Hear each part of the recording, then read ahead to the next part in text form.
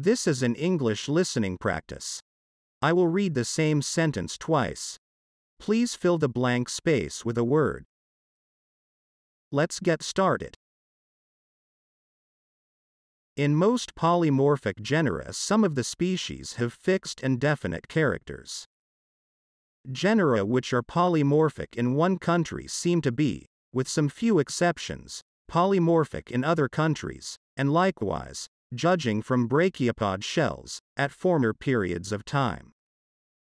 These facts seem to be very perplexing, for they seem to show that this kind of variability is independent of the conditions of life.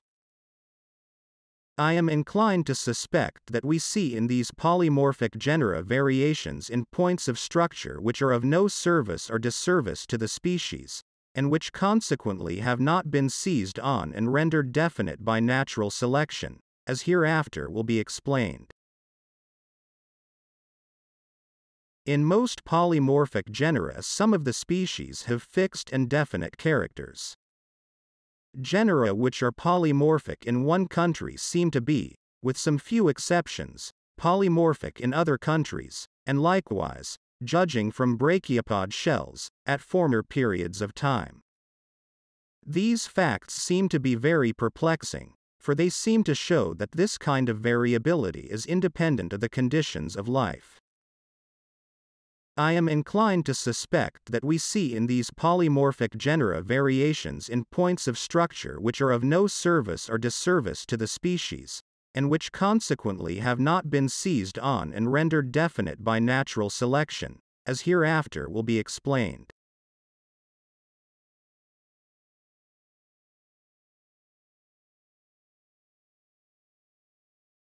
Those forms which possess in some considerable degree the character of species, but which are so closely similar to some other forms, or are so closely linked to them by intermediate gradations, that naturalists do not like to rank them as distinct species, are in several respects the most important for us.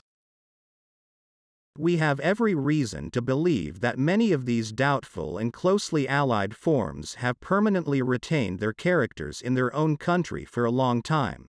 For as long, as far as we know, as have good and true species. Those forms which possess in some considerable degree the character of species, but which are so closely similar to some other forms, or are so closely linked to them by intermediate gradations, that naturalists do not like to rank them as distinct species, are in several respects the most important for us. We have every reason to believe that many of these doubtful and closely allied forms have permanently retained their characters in their own country for a long time. For as long, as far as we know, as have good and true species.